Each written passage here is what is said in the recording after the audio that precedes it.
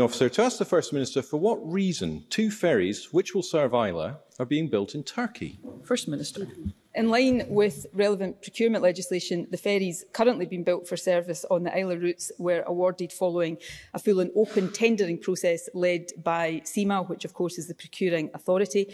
The bid received from the Shard represented the best value for money in terms of quality and price. Liam Kerr.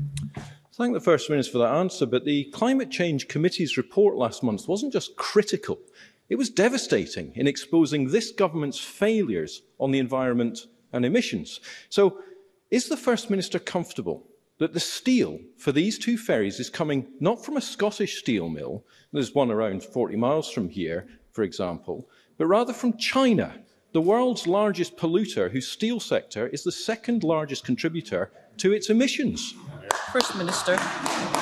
Well, firstly, on the procurement decisions, it's over recent weeks, the leader of the Members' Party has questioned me in this chamber, rightly so, and seemed to suggest that somehow we hadn't followed proper procurement policies in the award of other ferry contracts. So it's really important to stress that in all of these matters we comply with relevant procurement legislation. In terms of the steel, of course, that is a matter for the company that has the contract.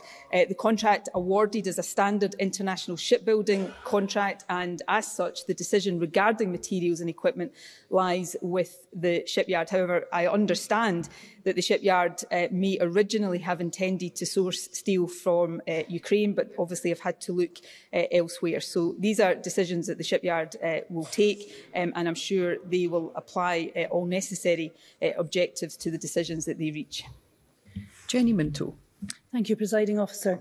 These 2 new ferries will each be able to carry up to 450 passengers and 100 cars or 14 commercial vehicles, giving a combined 40% increase in vehicle and freight capacity on the Isla route. This represents an improvement for islanders and businesses and underlines the Scottish Government's commitment to our island communities and the ferry network.